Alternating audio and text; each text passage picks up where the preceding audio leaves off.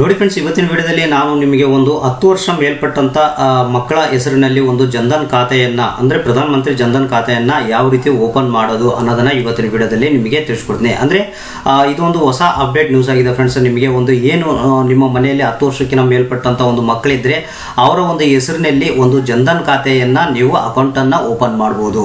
ಅದಕ್ಕೆ ಏನೆಲ್ಲ ರೂಲ್ಸ್ ಗಳಿದಾವೆ ಮತ್ತೆ ಏನೆಲ್ಲ ಡಾಕ್ಯುಮೆಂಟ್ ಬೇಕು ಮತ್ತೆ ಯಾವ ರೀತಿ ಅದನ್ನ ಅಕೌಂಟ್ ಓಪನ್ ಮಾಡಬೇಕು, ಎಲ್ಲಿ ಅಕೌಂಟ್ ಅನ್ನ ಯಾವ ರೀತಿ ಮಾಡಬೇಕು ಅನ್ನೋದನ್ನ ಸಂಪೂರ್ಣವಾದಂತ ಮಾಹಿತಿನ ನಾನು ಇವತ್ತಿನ ವಿಡಿಯೋದಲ್ಲಿ ನಿಮಗೆ ತಿಳಿಸ್ಕೊಡ್ತೀನಿ ಫ್ರೆಂಡ್ಸ್. ಹಾಗಾದ್ರೆ ಬನ್ನಿ ನೋಡೋಣ. ನೋಡಿ ಫ್ರೆಂಡ್ಸ್, ಇಲ್ಲಿ ನೀವು ನೋಡ್ತಿರ್ಬೋದು KrishiJagan.com ಅಂತ. ಇದು ಒಂದು ಇಂಡಿಯಾದ ಒಂದು ಲಾರ್ಜೆಸ್ಟ್ ರೂರಲ್ ಮೀಡಿಯಾ ನೆಟ್ವರ್ಕ್ ಆಗಿರುವಂತ ಒಂದು ವೆಬ್ಸೈಟ್ ಆಗಿದೆ. ಈ ಒಂದು ವೆಬ್ಸೈಟ್ನಲ್ಲಿ ನಿನ್ನೆ ಅಂದ್ರೆ 26ನೇ ತಾರೀಕು ಏಪ್ರಿಲ್ 2020 ಕೆಳಗಡೆ ಇಲ್ಲಿ ನೀವು ಡೇಟ್ ನೋಡ್ತಿರ್ಬೋದು. 26 ಏಪ್ರಿಲ್ 2020 3:57ಕ್ಕೆ ಒಂದು ಹೊಸದಾಗಿ ಬಂದಿರುವಂತ ಒಂದು ಅಪ್ಡೇಟ್ ನ್ಯೂಸ್ ಆಗಿದೆ ಫ್ರೆಂಡ್ಸ್. ಇಲ್ಲಿ ಹೆಡ್ಲೈನ್ ನಲ್ಲಿ ನೀವು ನೋಡ್ತಿರ್ಬೋದು PM Jan Dhan Yojana ಮತ್ತೆ children above 10 years also allowed to open Jan Dhan account. ATM will be available now ಅಂತ ಇದೆ. ಅಂದ್ರೆ ನಿಮಗೆ 10 ವರ್ಷ ಮೇಲ್ಪಟ್ಟಂತ ಮಕ್ಕಳಿಗೆ ನೀವು ಜನ್ಧನ್ ಖಾತೆಯನ್ನ ನೀವು ಅಕೌಂಟ್ ಓಪನ್ ಮಾಡಬಹುದು ಮತ್ತೆ ಅವರಿಗೆ ATM ಕೂಡ ಅವೈಲೇಬಲ್ ಇದೆ. ಯಾವ ರೀತಿ ಅಂತ ನಿಮಗೆ ಈ ಒಂದು ವೆಬ್ಸೈಟ್ ನಲ್ಲಿ ತೋರಿಸಿದ್ದಾರೆ ಫ್ರೆಂಡ್ಸ್. ಅಂದ್ರೆ ಒಂದು 26ನೇ ತಾರೀಕಿಗೆ ಬಂದಿರುವಂತ ಒಂದು ಹೊಸ ಅಪ್ಡೇಟ್ ನ್ಯೂಸ್ ಆಗಿದೆ ಅಂತಾನೆ ಹೇಳ್ಬೋದು. ಈ ಒಂದು ವೆಬ್ಸೈಟ್ ಲಿಂಕ್ ನಾನು ಕೆಳಗಡೆ ಡಿಸ್ಕ್ರಿಪ್ಷನ್ ಬಾಕ್ಸ್ ನಲ್ಲಿ ಹಾಕಿರ್ತೀನಿ. ಅದ್ರ ಮುಖಾಂತರ ನೀವು ಡೈರೆಕ್ಟ್ ಆಗಿ ಹೋಗಿ ಈ ಎಲ್ಲ ಮಾಹಿತಿನ ಚೆಕ್ ಮಾಡ್ಕೊಂಡು ನೀವು ನಿಮ್ಮ ಮನೆಯಲ್ಲಿ ಮಕ್ಕಳಿದ್ರೆ ಆ ಒಂದು ಜನ್ಧನ್ ಖಾತೆಯನ್ನ ನೀವು ಓಪನ್ ಮಾಡಬಹುದು. ಹಾಗಾದ್ರೆ ಬನ್ನಿ ಫ್ರೆಂಡ್ಸ್, ಇದಕ್ಕೆ ಯಾವ ರೀತಿ ಒಂದು ಜನ್ಧನ್ ಖಾತೆಗೆ ಏನೆಲ್ಲ ಡಾಕ್ಯುಮೆಂಟ್ ಬೇಕಾಗ್ತವೆ ಮತ್ತೆ ಮಕ್ಕಳ ಒಂದು ಜನ್ಧನ್ ಖಾತೆಯನ್ನ ಯಾವ ರೀತಿ ಓಪನ್ ಮಾಡ್ಬೇಕು ಅನ್ನೋದನ್ನ ನಾನು ನಿಮಗೆ ತಿಳಿಸ್ಕೊಡ್ತೀನಿ. ನೋಡಿ ಫ್ರೆಂಡ್ಸ್, ಇಲ್ಲೊಂದು ಕೆಲವೊಂದು ಮಾಹಿತಿಗಳೆಲ್ಲ ಇಂಗ್ಲಿಷ್ ನಲ್ಲಿ ಇದಾವೆ. ನಾನು ನಿಮಗೆ ಕನ್ನಡದಲ್ಲಿ ನಾನು ನಿಮಗೆ ತಿಳಿಸ್ಕೊಡ್ತೀನಿ. ಇದರ ಒಂದು ಮುಖ್ಯ ಉದ್ದೇಶ ಯಾಕೆ ಒಂದು ಮಕ್ಕಳಿಗೆ ಒಂದು ಜನ್ಧನ್ ಖಾತೆಯನ್ನ ತೆರಿಬಹುದು ಅಂತ ಒಂದು ಕೇಂದ್ರ ಸರ್ಕಾರ ನಿರ್ಧಾರ ಮಾಡಿದಪ್ಪ ಅಂತಂದ್ರೆ ನಿಮಗೆ ಗೊತ್ತಿರಬಹುದು ಫ್ರೆಂಡ್ಸ್.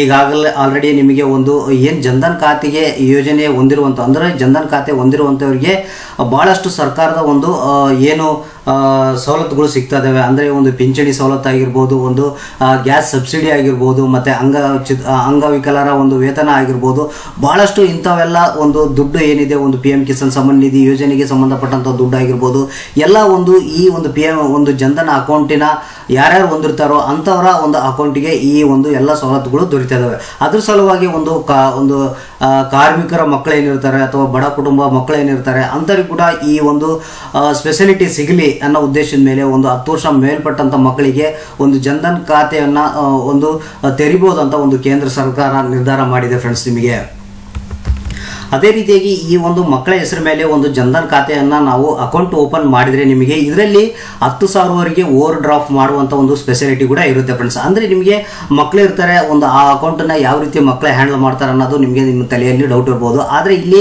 ಏನಪ್ಪಾ ಅಂತಂದ್ರೆ ಮಕ್ಕಳಿಗೆ ಒಂದು 18 ವರ್ಷ ತುಂಬುವವರೆಗೆ ಏನಾಗಿರುತ್ತೆ ಒಂದು ಅವರ ಒಂದು ಪೋಷಕರು ಏನಿರ್ತಾರೆ ಒಂದು ತಂದೆ ತಾಯಿಗಳು ಆ ಅಕೌಂಟ್ ಅನ್ನ ಹ್ಯಾಂಡಲ್ ಮಾಡ್ತಿರ್ತಾರೆ. ಅಂದ್ರೆ ದುಡ್ಡು ಹಾಕೋದಾಗಿರ್ಬೋದು, ದುಡ್ಡು ತೆಗೆಯೋದಾಗಿರ್ಬೋದು, ಇವೆಲ್ಲ ಒಂದು ಅಕೌಂಟ್ಗೆ ಸಂಬಂಧಪಟ್ಟಂತ ಒಂದು ಹ್ಯಾಂಡಲ್ಸ್ ಏನಿದಾವೆ ಅಂದ್ರೆ ಅವರ ಒಂದು ಎಲ್ಲ ಕಾರ್ಯಗಳನ್ನ ಅವರ ತಂದೆ ತಾಯಿಗಳು ಮಾಡ್ತಿರ್ತಾರೆ. ಅಂದ್ರೆ ಮಕ್ಕಳಿಗೆ 18 ವರ್ಷ ಆದ ನಂತರ ಏನಿದೆ ಅವರ ಒಂದು ಅಕೌಂಟಿನ ಎಲ್ಲ ಸ್ಪೆಷಾಲಿಟಿಗಳು ಆ ಮಗುವಿಗೆ ದೊರೆಯುತ್ತೆ ಅಂತಾನೆ ಹೇಳ್ಬೋದು. ಅದೇ ರೀತಿಯಾಗಿ ಒಂದು ಮಗುವಿನ ಒಂದು 10 ವರ್ಷ ಮೇಲ್ಪಟ್ಟಂತ ಮಗುವಿನ ಹೆಸರಿನಲ್ಲಿ ಒಂದು ಅಕೌಂಟ್ ಅನ್ನು ಓಪನ್ ಮಾಡ್ಬೇಕಪ್ಪ ಅಂತಂದ್ರೆ ಏನೆಲ್ಲ ಡಾಕ್ಯುಮೆಂಟ್ ಬೇಕಾಗ್ತಾವ ಅಂತ ನೋಡೋದಾಯ್ತಪ್ಪ ಅಂತಂದ್ರೆ ಇಲ್ಲಿ ಸಿಂಪಲ್ ಆಗಿ ಯಾಕಪ್ಪ ಅಂತಂದ್ರೆ ಒಂದು ತಂದೆ ತಾಯಿಗಳ ಒಂದು ಮಗುವಿಗೆ 18 ವರ್ಷ ತುಂಬುವವರಿಗೆ ಆ ಒಂದು ಅಕೌಂಟಿನ ಎಲ್ಲ ಒಂದು ಕಾರ್ಯಗಳನ್ನ ತಂದೆ ತಾಯಿ ಅಂದ್ರೆ ಪೋಷಕರು ಒಂದು ಮಾಡೋದ್ರಿಂದ ಅವರ ಒಂದು ಪೋಷಕರ ಒಂದು ಆಧಾರ್ ಕಾರ್ಡ್ ಆಗಿರ್ಬೋದು, ಮತ್ತೆ ರೇಷನ್ ಕಾರ್ಡ್ ಆಗಿರ್ಬೋದು, ಮತ್ತೆ ಒಂದು ಪಾಸ್ಪೋರ್ಟ್ ಆಗಿರ್ಬೋದು, ಮತ್ತೆ ಕೇಂದ್ರ ಸರ್ಕಾರ ಯಾವುದೇ ಒಂದು ಮಾನ್ಯತೆ ಗೊಳಿಸಿರುವಂತ ಯಾವುದೇ ಒಂದು ದಾಖಲಾತಿ ಇದ್ರೆ ಸಾಕು ಒಂದು ಆ ಮಗುವಿನ ಹೆಸರು ಮೇಲೆ ಅಕೌಂಟ್ ಅನ್ನು ಓಪನ್ ಮಾಡಬಹುದು. ಅದೇ ರೀತಿಯಾಗಿ ಮಗುವಿಗೆ ಸಂಬಂಧಪಟ್ಟಂತ ಒಂದು ಆಧಾರ್ ಕಾರ್ಡ್ ಆಗಿರ್ಬೋದು, ಡೇಟ್ ಆಫ್ ಬರ್ತ್ ಆಗಿರ್ಬೋದು, ಇವನ್ನ ಈ ದಾಖಲಾತಿಗಳು ಇದ್ರೆ ಸಾಕು ಫ್ರೆಂಡ್ಸ್ ಒಂದು ಈ ಒಂದು 10 ವರ್ಷ ಮೇಲ್ಪಟ್ಟಂತ ಮಗುವಿನ ಹೆಸರು ಮೇಲೆ ಒಂದು ಅಕೌಂಟ್ ಅನ್ನ ಓಪನ್ ಮಾಡಬಹುದು. ಈ ಅಕೌಂಟ್ ಅನ್ನ ಅದೇ ರೀತಿಯಾಗಿ ಈ ಅಕೌಂಟ್ ಅನ್ನ ಯಾವ ರೀತಿ ಓಪನ್ ಮಾಡ್ಬೇಕಪ್ಪ ಅಂತಂದ್ರೆ ನಿಮಗೆ ನಿಮ್ಮ ಒಂದು ಹತ್ತಿರದಲ್ಲಿ ಇರುವಂತಹ ಒಂದು ಬ್ಯಾಂಕಿಗೆ ಹೋಗಿ ನಾವು ಒಂದು ನಮ್ಮ ಒಂದು ಮಗುವಿನ ಹೆಸರು ಮೇಲೆ ಜನ್ಧನ್ ಅಕೌಂಟ್ ಅನ್ನ ನಾವು ಓಪನ್ ಮಾಡ್ತಾ ಇದೀವಿ ಅಂದ್ರೆ ನಿಮಗೆ ಯಾವುದೇ ಒಂದು ಬ್ಯಾಂಕ್ ನಲ್ಲಿ ಆಗಲಿ ನಿಮಗೆ ಒಂದು ಫಾರ್ಮ್ ಅನ್ನು ಕೊಡ್ತಾರೆ ಫ್ರೆಂಡ್ಸ್. ಆ ಫಾರ್ಮ್ ಅನ್ನು ಫುಲ್ಫಿಲ್ ಮಾಡಿ ಅವರಿಗೆ ಏನ್ ಡಾಕ್ಯುಮೆಂಟ್ ಬೇಕು ಅದನ್ನ ಕೊಟ್ಟರೆ ಸಾಕು ನಿಮಗೆ ನಿಮ್ಮ ಒಂದು ಮಗುವಿನ ಹೆಸರು ಮೇಲೆ ಒಂದು ಜನ್ಧನ್ ಖಾತೆ ಓಪನ್ ಮಾಡಿ ಕೊಡ್ತಾರೆ ಅಂತ ಹೇಳ್ಬೋದು. ಅದೇ ರೀತಿಯಾಗಿ ನಿಮಗೆ ಇಲ್ಲಿ ಒಂದು ಡೈರೆಕ್ಟ್ ಆಗಿ ಲಿಂಕ್ ಕೂಡ ಇದೆ ಫ್ರೆಂಡ್ಸ್. ನಿಮಗೆ ಅಕೌಂಟ್ ಓಪನ್ ಮಾಡೋದು ಯಾವುದಂತ ಈ ವೆಬ್ಸೈಟ್ ಲಿಂಕ್ ನ ಕೆಳಗಡೆ ಡಿಸ್ಕ್ರಿಪ್ಷನ್ ಡಿಸ್ಕ್ರಿಪ್ಷನ್ ಬಾಕ್ಸ್ನಲ್ಲಿ ಇರುತ್ತೆ. ಅದ್ರ ಮುಖಾಂತರ ಹೋಗಿ ಈ ಒಂದು ಲಿಂಕನ್ನು ನೀವು ಓಪನ್ ಮಾಡ್ಕೊಬೋದು. ಇಲ್ಲಿ ನೋಡ್ತಿರ್ಬೋದು ನಿಮಗೆ ಒಂದು ಅಫಿಷಿಯಲ್ ವೆಬ್ಸೈಟ್ ಲಿಂಕ್ ಕೂಡ ಇದೆ, ಮತ್ತು ಅಕೌಂಟ್ ಓಪನ್ದು ಒಂದು ಲಿಂಕ್ ಕೂಡ ಇದೆ. ಇಲ್ಲಿ ಕ್ಲಿಕ್ ಹಿಯರ್ ಅಂತ ಇದೆಯಲ್ಲ ಫ್ರೆಂಡ್ಸ್, ಇಲ್ಲಿ ನಾವು ಕ್ಲಿಕ್ ಮಾಡಿದರೆ ನಿಮಗೆ ಡೈರೆಕ್ಟಾಗಿ ಒಂದು ಫಾರ್ಮೆಟ್ ಅಂದರೆ ಅಕೌಂಟ್ ಓಪನಿಂಗ್ ಫಾರ್ಮ್ ಇಲ್ಲಿ ನಿಮಗೆ ಸಿಗುತ್ತೆ. ಇಂಗ್ಲೀಷ್ನಲ್ಲಿದೆ. ಇಲ್ಲಿ ನೀವು ನೋಡ್ತಿರ್ಬೋದು ಮೇಲೆ ಹೆಡ್ಲೈನ್ನಲ್ಲಿ ಅಕೌಂಟ್ ಓಪನಿಂಗ್ ಫಾರ್ಮ್ ಅಂತ ಇದೆ. ಇದ್ರ ಮೇಲೆ ಕ್ಲಿಕ್ ಮಾಡಿದ್ರೆ ನಿಮಗೆ ಡೈರೆಕ್ಟಾಗಿ ಒಂದು ಅಕೌಂಟ್ ಓಪನ್ ಮಾಡುವಂಥ ಒಂದು ಫಾರಮ್ ಈ ರೀತಿಯಾಗಿ ಬರುತ್ತೆ ಫ್ರೆಂಡ್ಸ್. ನೀವು ಇದನ್ನು ಸಿಂಪಲ್ ಆಗಿ ಒಂದು ಪ್ರಿಂಟ್ ಆದರೂ ತಗೊಬೋದು. ಇಲ್ಲಿ ಮೇಲೆ ನೋಡ್ತಿರ್ಬೋದು ರೈಟ್ ಸೈಡ್ಗೆ ಒಂದು ಪ್ರಿಂಟ್ ಆಪ್ಷನ್ ಇದೆ. ಪ್ರಿಂಟನ್ನು ತಗೊಂಡು ನೀವು ಇದನ್ನು ಫುಲ್ಫಿಲ್ ಮಾಡಿ ಸಬ್ಮಿಟ್ ಮಾಡಬೇಕಾಗುತ್ತೆ. ಇಲ್ಲಿ ನಾನು ಇದನ್ನು ಫುಲ್ಫಿಲ್ ಮಾಡೋದು ಯಾವ ರೀತಿ ಅಂತ ಕೂಡ ನಾನು ಒಂದು ಡೆಮೋ ತೋರಿಸ್ತೀನಿ ನಿಮಗೆ. ನೋಡಿ ಫ್ರೆಂಡ್ಸ್, ಈ ಒಂದು ಫಾರ್ಮ್ನ ನೀವು ಪ್ರಿಂಟನ್ನು ತಕ್ಕಂದ ಮೇಲೆ ಒಂದು ಡೇಟನ್ನು ಹಾಕಬೇಕಾಗುತ್ತೆ. ನಂತರ ಒಂದು ನೇಮ್ ಆಫ್ ಬ್ರಾಂಚ್ ಅಂದರೆ ಯಾವ ಊರಿನಲ್ಲಿ ಆ ಬ್ರಾಂಚ್ ಇದೆ, ಯಾವ ಬ್ಯಾಂಕ್ನಲ್ಲಿ ಮಾಡ್ತಿದ್ರೆ ಅನ್ನೋದು ಆ ಊರಿನ ಒಂದು ಹೆಸರು ಹಾಕಬೇಕಾಗುತ್ತೆ, ಮತ್ತು ವಿಲೇಜ್ ಹೆಸರು ಹಾಕಬೇಕಾಗುತ್ತೆ, ಮತ್ತು ಒಂದು ಡಿಸ್ಟಿಕ್ ಅಂದರೆ ಬ್ಲಾಕ್ ನೇಮ್ ಹಾಕಬೇಕಾಗುತ್ತೆ, ಮತ್ತು ಡಿಸ್ಟಿಕ್ ಹೆಸರು ಡಿಸ್ಟಿಕ್ನ ಹಾಕಬೇಕಾಗುತ್ತೆ. ಫಾರ್ಮ್ನಲ್ಲಿ ತುಂಬಬೇಕಾಗುತ್ತೆ. ಸ್ಟೇಟನ್ನು ತುಂಬಿ ಮತ್ತು ನಿಮ್ಮದು ಎಷ್ಟನೇ ವಾರ್ಡ್ ಬರುತ್ತೆ ಅನ್ನೋದು ಹಾಕ್ರಿ, ಮತ್ತು ನಿಮ್ಮ ಒಂದು ಊರಿನ ಪಿನ್ ಕೋಡನ್ನು ಹಾಕಬೇಕಾಗುತ್ತೆ, ಮತ್ತು ಅದೇ ರೀತಿಯಾಗಿ ನಿಮ್ಮ ವಿಲೇಜ್ ಯಾವುದಂತ ನೀವಿಲ್ಲಿ ಹಾಕಬೇಕಾಗುತ್ತೆ. ಇನ್ನು ಅಪ್ಲಿಕೇಟ್ ಡೀಟೇಲ್ಸ್ನಲ್ಲಿ ನಾವು ನೋಡೋದಾಯ್ತಪ್ಪ ಅಂತಂದರೆ ಇದು ಒಂದು ಏನು ಮಗುವಿನ ಹೆಸರು ಮೇಲೆ ಮಾಡ್ತಿದ್ರೆ ಅವರು ಏನು ಮಿಸ್ಟರ್ ಮಿಸಸ್ ಅಂತ ನೀವು ಇಲ್ಲಿ ಸೆಲೆಕ್ಟ್ ಮಾಡ್ಕೊಬೇಕಾಗುತ್ತೆ. ಹೆಣ್ಣು ಗಂಡ ಅಂತ ನೀವು ಇಲ್ಲಿ ಸೆಲೆಕ್ಟ್ ಮಾಡ್ಕೊಬೇಕಾಗತ್ತೆ. ನಂತರ ಇಲ್ಲಿ first name, middle name, last name ಅಂತ ಇದೆ. ಇಲ್ಲಿ ಫಸ್ಟ್ ನೇಮು ಮತ್ತು ಇನ್ಷಿಯಲ್ ಏನಾನಿತ್ತು, ಲಾಸ್ಟ್ ನೇಮ್ ಇತ್ತು ಅಂತಂದರೆ ಇಲ್ಲಿ ಲಾಸ್ಟ್ ನೇಮ್ ಅಂತ ಹಾಕೇಳಿ, ಮತ್ತು ಹೆಸರನ್ನು ಮಗುವಿನ ಹೆಸರನ್ನು ಹಾಕಬೇಕಾಗತ್ತೆ.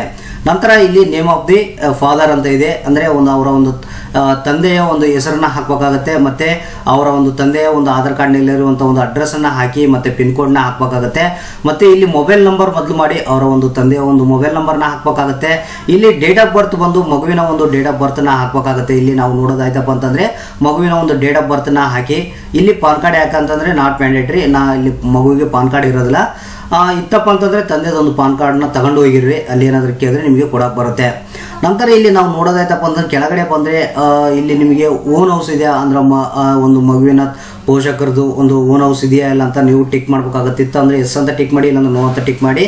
ಮತ್ತು ಅವರ ಒಂದು ಮಗುವಿನ ತಂದೆ ತಾಯಿ ಹೆಸರಿನಲ್ಲಿ ಯಾವುದಾದ್ರೂ ಫಾರ್ಮ್ ಹೌಸ್ ಇದೆಯಾ ಅಂತ ಕೇಳುತ್ತೆ. ಇಲ್ಲಿದ್ದರೆ ಟಿಕ್ ಮಾಡಿ, ಇಲ್ಲಾಂದ್ರೆ ನೋ ಅಂತ ಟಿಕ್ ಮಾಡಿ ಫ್ರೆಂಡ್ಸ್. ಅದೇ ರೀತಿಯಾಗಿ ಆ ಒಂದು ಮಗುವಿನ ಒಂದು ತಂದೆಯ ಒಂದು ಅಕೌಂಟು ಅಂದರೆ ಮಗುವಿನ ಹೆಸರಿನಲ್ಲಿ ಯಾವ ಬ್ಯಾಂಕ್ನಲ್ಲಿ ಒಂದು ಅಕೌಂಟನ್ನು ಓಪನ್ ಮಾಡ್ತಿರ್ತಾರೋ ಅದೇ ಬ್ಯಾಂಕ್ನಲ್ಲಿ ತಂದೆಯದು ಒಂದು ಅಕೌಂಟ್ ಏನಾದರೂ ಇದ್ದರೆ ಎಸ್ ಅಂತ ಕ್ಲಿಕ್ ಮಾಡಿ, ಇಲ್ಲಾಂದರೆ ನೋ ಅಂತ ಕ್ಲಿಕ್ ಮಾಡಿ. ಒಂದು ವೇಳೆ ಎಸ್ ಅಂತ ಕ್ಲಿಕ್ ಮಾಡಿದ್ರೆ ಅವರ ಒಂದು ತಂದೆಯ ಒಂದು ಅಕೌಂಟ್ ನಂಬರ್ನ ಇಲ್ಲೇ ಹಾಕಬೇಕಾಗುತ್ತೆ.